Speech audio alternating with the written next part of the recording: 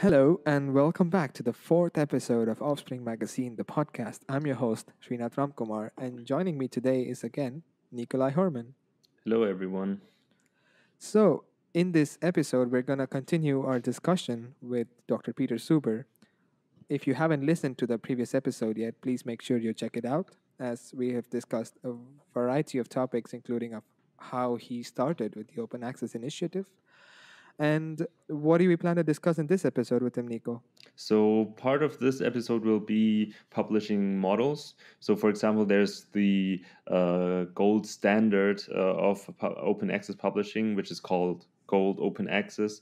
And journals that have this model, they just publish every article accessible for everyone for free.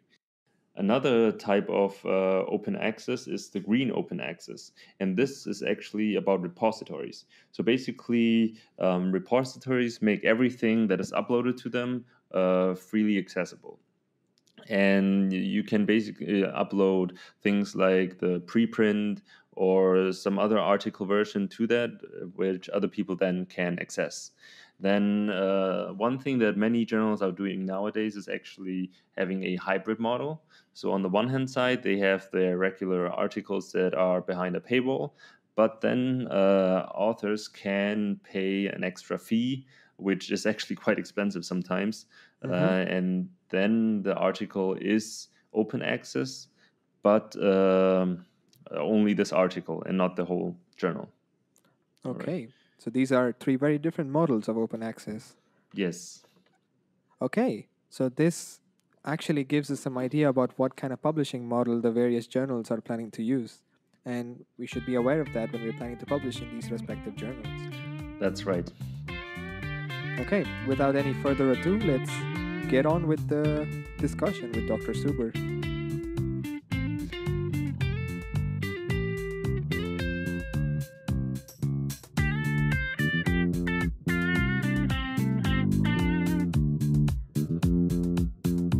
Another topic that I'd like to talk about is basically research evaluation, because I think this whole movement of open access is also connected to research evaluation. How science is being basically how people can advance their careers in science. Because one thing that I have to admit I myself am still not so sure about is, for example, if right now, let's say I have like a really good results, and my PI tells me this could be a Nature Science Cell paper or whatever, and then I would probably not tell him that I would rather publish it in eLife instead, because of course it counts that it is, or it shows something, I guess, to people that it is in one of those journals. So what would you tell a person, or like me, I guess in this case, or try to convince me to actually publish in eLife, for example? Are you saying the other person is the PI and you're not? Yes, I guess. Like the PI is telling me, okay, I can. This work could be published in a high-profile journal, I guess, or like a prestigious journal. Usually, the PI makes that decision, or if the PI has a strong preference, Yes. everybody else has to go along. So it's not always a matter of advice. That is, it might be better for certain reasons to publish it in eLife, but you won't cut any ice with your PI. On the other hand, my first advice is to try it out, try to persuade them. Okay. But another is just to remember that even if you publish in a non-open journal, you can still make the work open. Okay. Yes. Remember that there's green open access, or open access through repositories, not just open access through journals. So many junior faculty are under pressure to publish their work in high prestige journals. Sometimes it's because the decision is made by somebody else, namely a senior PI. Sometimes it's because the promotion and tenure committee makes that an important criterion. They give you more credit if you publish in a high prestige journal than if you don't. And they give Nature and Science more credit points than they give eLife, even though eLife is now in the same category. But no matter what pressure you feel as a young researcher to publish in a non-open journal, just remember there's such a thing as green open access. So you can go along with that pressure. You can say, okay, I'll publish in that non-open journal, but I will be careful to make sure that a version of it goes open in an open repository. No, that's true. I actually have to admit I forgot about this. Yes, the embargoes, I think I remember like 6 months to a year or something like this. After. Well, we have to be careful about that too. Some funders permit embargoes on green open access up to, say, 6 or 12 months, but they don't require embargoes of 6 or 12 months.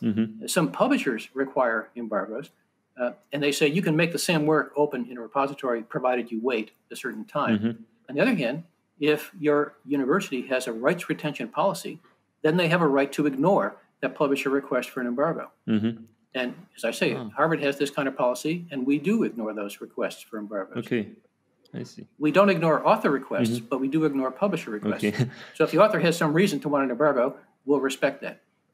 And if the author, if the publisher persuades the author to ask for an embargo, we don't even know about that, but we'll respect that too. But if the publisher has a standing policy that you can only make work green open access for after 12 months, our view is we're not getting permission from the publisher, so we don't need to follow that rule. We get permission directly from the author prior to the author signing the publishing contract. I see. So it's just a matter of getting this consent from the author first, and then it's possible to put it on green open access. So it's not just getting the content; it's getting the rights. I see. So when you write something new, you're the copyright holder, and you hold all the rights until you transfer them to somebody else, like a publisher. And our policy works on that principle. So we ask the authors for these rights before they transfer them to any publisher. I see. No, that's nice.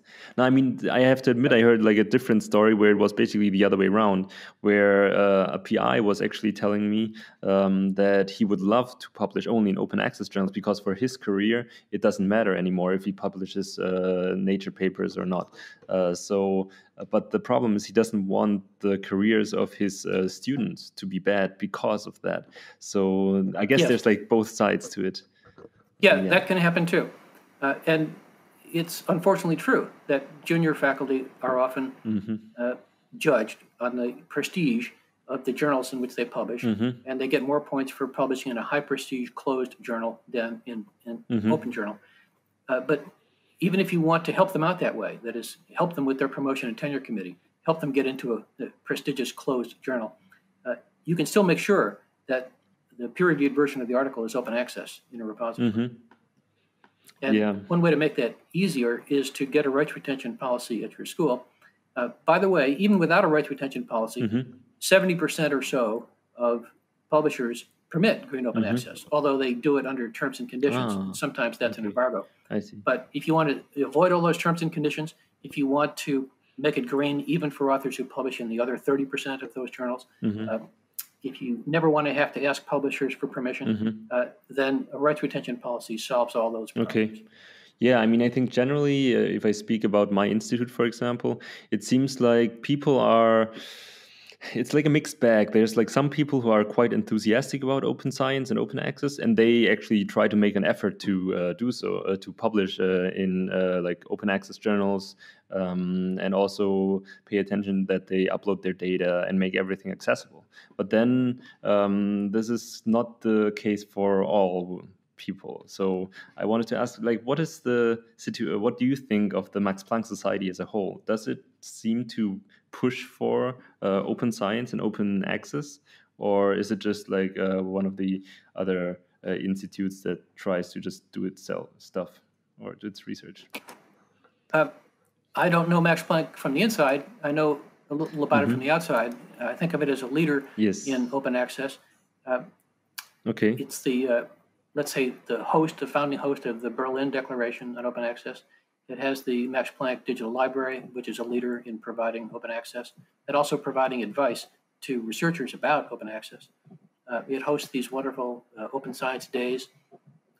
It's the home of Open Access 2020, which is an important broad initiative to advance the cause of open access. Now, your question arose from the specific perspective of a researcher going through promotion and tenure, and I don't know what Max Planck does there.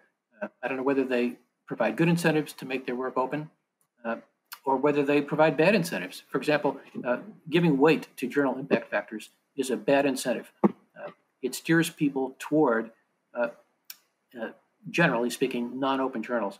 Some open journals have very high impact factors, but impact factors discriminate against new journals. You can't even get an impact factor until you're 2 years old. And that's right, you need 2 years worth of data even to compute the impact factor. So brand new journals are ineligible. Even journals 1.5 years old are ineligible. And even after you're 2 years old, it's discretionary whether you'll get an impact factor. You have to kind of prove your worth to a private for-profit company. And most of the closed journals with the highest journal impact factors are quite a bit older than 2 years. That is, they're venerable. They're very well established. Some of them are more than a century old. And the average open access journal is young. And the average open access journal is much, much younger than the average high prestige closed journal. And notice, by the way, that impact factors not only discriminate against open access journals because they're younger, they also discriminate against all new journals, whether they're open or closed. So if there's some exciting new field of research like COVID viruses or nanotechnology, something that really had no journals until very, very recently, then these criteria discriminate against them too, because they're too young to have impact factors or to have large impact factors. But by the way, open access journals can play the impact factor game and win if they want to, because open access increases the citations to work, to individual articles, and therefore increases the citations to the journals in which they're published. And journals that have converted from subscription to open access have said this. We've noticed our citations go up, and our journal impact factor has gone up with it. Nevertheless, it's a bad incentive if promotion and tenure committees give high scores or credit to articles in high impact factor journals. On the whole, not in every case, but on the whole, they're discouraging publication in open access journals. That's bad. That's a bad incentive. A better incentive would be to say, if you want us as the promotion and tenure committee to read your journal articles and evaluate them, we'll do it only if they're on deposit in the institutional repository. Okay.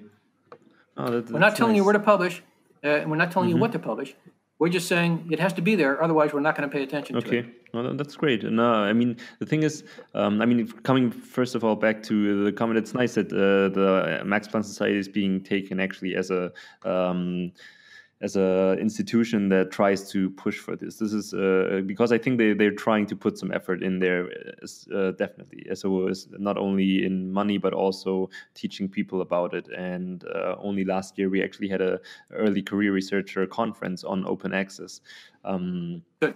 And then coming back to the journal impact factor, I think it's like basically quite one-dimensional, and the calculation and all of this has a lot of issues by itself. So just using this as a simple metric is really difficult to assess research with, especially as I was. Sorry, you were saying? I was focusing on the problems or the disincentives for making work open.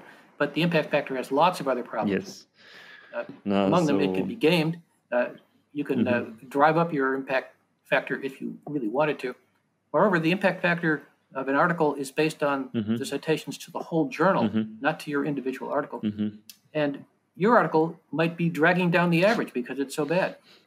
Or your article might be bringing up the average because it's so good. Moreover, finally, many articles are highly cited because they're bad or because they're wrong.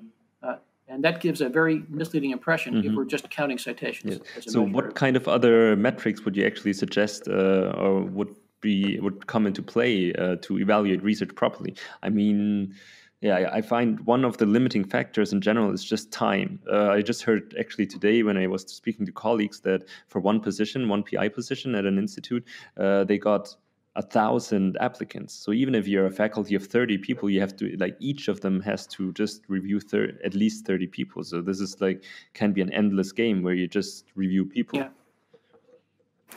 That's a hard problem. I've been on more than 20 searches in my career, and in every case, there were far too many applicants to treat everybody with the same time and respect. And the way most committees solve this problem in practice is to develop short lists and say, of all these hundreds of applicants, which are the 20 that most deserve our attention? And you can often whittle down to a list like 20 just based on their areas of specialization. And maybe you can whittle down to a list of 5 based on other factors. But then when you have that short list, you look very, very closely at everything they've done. Okay. No, I mean, okay, so basically just seeing what research would fit to the institute or university that they're applying to, what the other faculty are doing in general. Okay, I see. That's right. If we're talking about academic departments hiring faculty, they tend to hire people to fill a certain niche. They want people with a certain specialization. And believe it or not, they get applications from people who do not have the advertised specialization. People just send in their application as a shot in the dark, just to see what their chances are. It's pretty easy to discard those. They might be very, very good people, but they have the wrong specializations for the job. I see. So that's also kind of pushing up the numbers of the applications in the end. Right. Yeah, I mean, also one of the issues that is like the number of PhD students that exist nowadays is also a lot larger than the number of PI positions. So they were not growing in the same rate. So I guess it's only normal that the spots will be scarcer than before. Yes, and I'm afraid that problem will get worse. I think the pandemic recession will simply reduce the number of faculty positions everywhere. The wealthy schools and less wealthy schools alike. Everything is shrinking. Everything is taking a serious financial hit. And yet, the number of students who are trained to become faculty will shrink more slowly. There's still students in the pipeline, let's say. It may be harder to finish because of the pandemic, but once you're finished, you're competing with your peers for a smaller number of jobs. That's not good. Yeah, I mean, the time scale it will take for the jobs to start picking up again compared to the people finishing is not in the same. I mean, until the recession and everything will be better again or recovered, it will take like quite a few years, I'm afraid. That's right. Now, so actually going to the funders' perspective then, do you think that the funding is... I mean, I heard kind of that it's stagnant a bit, the scientific funding. How is it in the US? Is it like going up? Well, before the like the NIH, before the pandemic, it actually was going up a little bit, and that was after it had gone down a little bit. So that was some good news. On the other hand, the Trump administration has been removing some open access research funded by the federal government. It didn't slash research budgets as much as it opposed open access to already published research. But the funding was going up at the federal research agencies until the pandemic, and I'm not sure what's going to happen now. So much money has been used for economic stimulus, justifiably. It leaves less money for other purposes, including good purposes. Almost all the other purposes are good, but research funding is one of them, and it's too early to say what the outcome will be. We're supposed to have the next federal budget in October. We almost never succeed in reaching the deadline. And so we operate on what are called continuing resolutions in the absence of a budget. But the big fight will come about then as we see how much money Congress is willing to allocate to research as opposed to all the other pressing needs that we face right now. I mean, I'm not too knowledgeable about the funding in the States. So how is there some kind of incentive coming back to open access for funders, or do the funders say that open access should be mandatory? Or open access has been mandatory at the largest funder, the NIH, National Institutes of Health, since 2008. And in 2013, under Barack Obama, the largest 24 federal agencies were asked to adopt policies kind of like the NIH.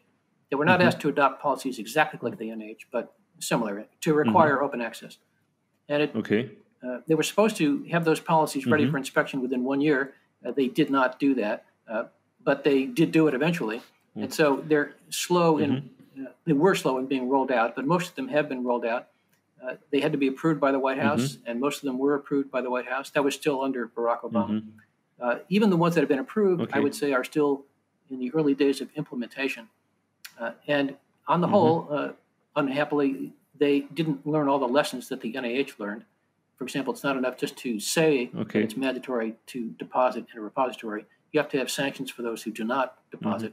It took the NIH several years to learn that, and the other agencies have not taken the same lesson. But if you just look at the policies by themselves, about 2 dozen of the largest federal research funding agencies now do have open access requirements for the research that they fund. And when I say 2 dozen, it's basically all the federal funding agencies that spend $100 million or more per year on research. So the only ones that are exempted are the smaller ones.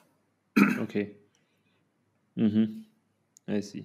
No, I mean, this is like I think like also in Europe they're starting to get behind this, and like the European funding, as far as I know, also requires the published research to be open access by now, I think. And so there are several European countries that have national open access policies or national open access mandates.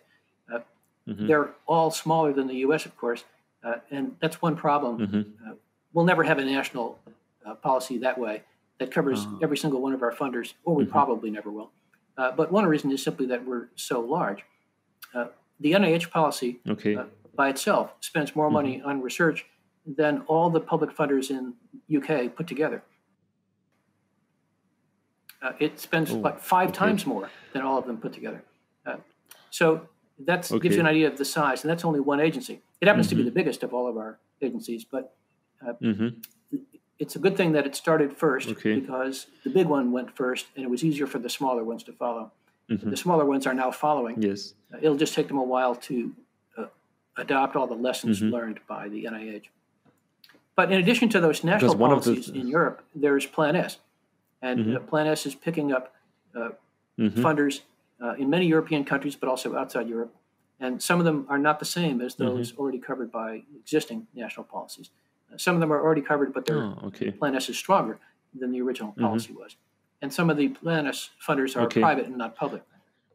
I mean, I think one of the, I mean, to be honest, the biggest changes, I'm afraid, will have to be made by the funders, because if they can set the incentives to publish open access, I completely agree. Make everything available. So I think if they can make the quickest change, I guess, because I have to admit I heard some of your interviews from before, and you mentioned something that this change of becoming or to complete open science will require quite a generational shift or change before it will be more implemented. And I was hoping that actually, if the funders were willing for it, it might actually be quicker. Or what is your view on this?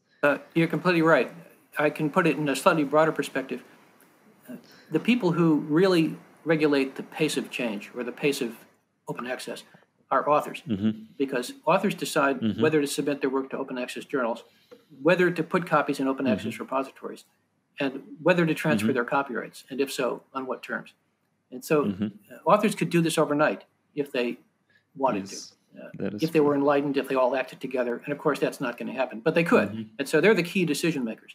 So the next question is, which institutions are in a position to influence author decisions? And there are two big ones, universities and funders. And between the two of them, funders have more power to influence author decisions than universities. It's hard for universities to adopt strong mandates because that might trigger faculty resistance. That's why the Harvard policy has this opt-out, even though the waiver rate is very low. But the NIH policy has no opt-out. The NIH policy is also a rights retention policy. It says you must put your work in an open access repository, you must retain the rights necessary to make it open, and you must exercise those rights to make the work open. And if your publisher doesn't like that, you must seek another publisher. Period. No opt-out, no waiver. And the position of the author is, if I don't like that, I have to seek my grant from somewhere else. And very often they don't want to, or they can't, or they've tried the others. So when funders issue a well-written mandate, it has far more power, it's far more effective than when universities do the same, even though it's better if they both do it. Yes. So I think funders hold the reins and they can make change overnight. I also think it's important to remember that funders are basically charities. They're not for-profit corporations. If they're public funders, they're government agencies who are duty-bound to act in the public interest. And if they're private foundations, then they are literally charities. And either way, their goal is to pursue the public interest, not to seek revenue or profit or pay shareholders. So their mission completely supports the idea of shifting over to requiring open access. It's just taking them a long time to realize that. I think if funders are not already requiring open access, they're certainly thinking about it because they understand the logic of this. Okay. That's good to hear. Maybe one last question to the future of open science and open access. So first of all, how long do you think this whole transition will take? Like, do you think 5 or 10 years? And then also how concerning more open data, I guess.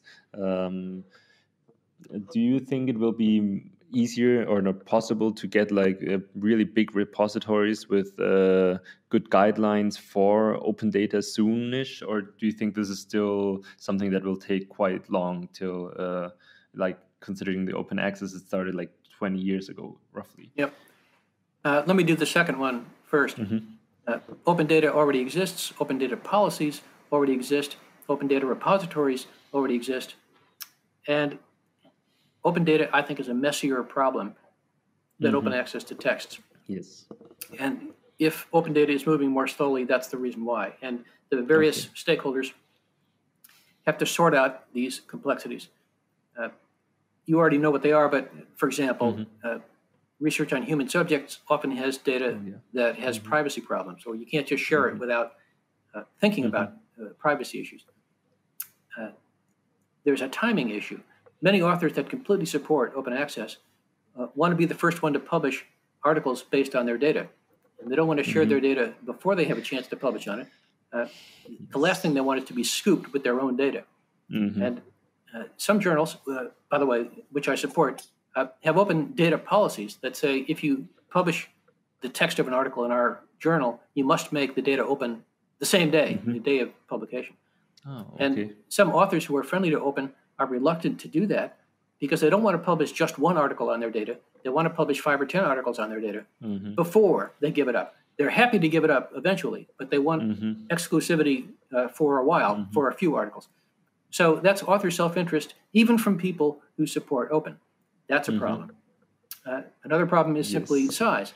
Data sets in astronomy or in some aspects of biology are huge. And some of the ones in astronomy are actually literally too big to share on the internet. You can post them, but you could never really download them in real time because it would take days and weeks. So the best way to share them is for the user to visit the website and run queries without downloading any data at all. But then you need a very sophisticated website that supports querying, kind of like Amazon. You've got to build that kind of software. But another possibility, which Google tried once upon a time, is to ship the data sets on physical hard drives through the ordinary mail. No matter how big the data set is, you can always ship it that way if you had to. And Google had a cool program for a while that said it's willing to do that. It's willing to send anybody's data set anywhere, provided Google got to make a copy of it first. Interesting. And if we're talking about research data, that's not a bad deal. You're trying to share it with the world, so why not share it with Google? Anyway, Google, for some reason, pulled the plug on that program. But if you've got terabytes and terabytes of data, the best way to share it with somebody else is just to send them a piece of hardware. I guess that's true. It's hard to reconcile with open access, or it's hard to make it open in the very same way that we make data open. On the other hand, that is true. Data is sometimes, in other respects, easier than open access to texts. For example, publishers never published data. They only published text. So if you make your data open, they're not losing anything. In fact, if you're opening data that accompanies one of their articles, they're gaining something. They can claim, truthfully, that the article is more reproducible, or that the readers benefit more from the article now with the accompanying data than they did before without the accompanying data. So many closed publishers support open data, and they support it strongly. Oh, okay. And then another related aspect is that most data sets are not copyrighted or copyrightable. And so there's nobody who's got a legal basis to oppose the release of it, unless it's on some other ground like privacy. Ah, okay, I see. Interesting. And by the way, just back to policy, that's why most funder open data policies don't positively require open data. Instead, they require data sharing plans. Yes. And so you tell the funder how you plan to share data with people who need it or people who claim to need it. And your plan might be they have to sign a non-disclosure form, or they have to prove that they work in this certain area, and then I'll share it. But technically, a research sharing plan could be, I'm not going to share with anybody. And that could comply with the funder's policy. Oh, okay. So if funders simply say, no, you must make it open, period, no matter what, then they run into all these problems that I just mentioned. And they know about the problems, and they don't want those problems, so they back up. They have a softer requirement. Right. And concerning the future of open access? That's really hard. I don't have a prediction about that. I'll just observe that all the time I've been working on it, which is roughly since the beginning of open access itself, progress has been steadily upwards. It's not like the stock market. It doesn't go up and down and up and down. It's steadily upward. The slope of the curve is shallow compared to what we would like. That means it's slow, but it's slow and steady as opposed to slow and faltering. Yes. So I think it's not long before this slow and steady progress will reach some kind of tipping point. I don't like the language of tipping points because it suggests that one day there'll be sudden change, but there really could be sudden change. But even without sudden change, there is this generational change. And I think a much larger percentage of young researchers today understand what open access is and understand its benefits and want it for themselves than was true 10 years ago. Yes. And I think that'll be even more true 10 years from now.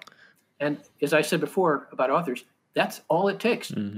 If authors want open access to their own work, they can get it. They can get it tomorrow, or get it for all their new work starting tomorrow. Yes. And so one of the key variables is author understanding, correct understanding as opposed to misunderstanding. There's a large number of options for making your work open, and it's really hard to know about all those options. For example, as we pointed out, if you can't easily publish in an open access journal, at least remember that there's repositories. Yes. Many people do forget that. But if you know all your options, and if you want open access, you can get it for your future work starting tomorrow. And more authors are educated about their options, and they do want it. And I think that's the most promising aspect of this. More universities are adopting policies. More funders are adopting policies. More open access journals exist. More open access repositories exist. So while authors and researchers are becoming better educated about their interests, we're also getting the infrastructure necessary to host it all. No, I completely agree. So I'm still optimistic. Yes, thanks for that. No, I mean, we're trying to do our best, also like educating other people, because as you said, I think this is the authors have the power. They could decide if they wanted to go open access. That's right. All right. So thanks a lot for the interview. I think it was really great for us to speak to you. I hope you also enjoyed it to some extent. I did. Thank you for your good questions. I appreciate them. No, and we'll be hoping that the future will be be bright on this side. Yeah, and the younger researchers today who want open access will be the journal editors and the journal publishers and the promotion and tenure committee members of tomorrow. Exactly. And that will make all the difference. Yes, I'm looking forward to this future. Yes, me too. Thanks. Well, thanks for joining us, Dr. Suber. We really appreciated the interview. Okay, well, thank you, Nikolai and Srinath.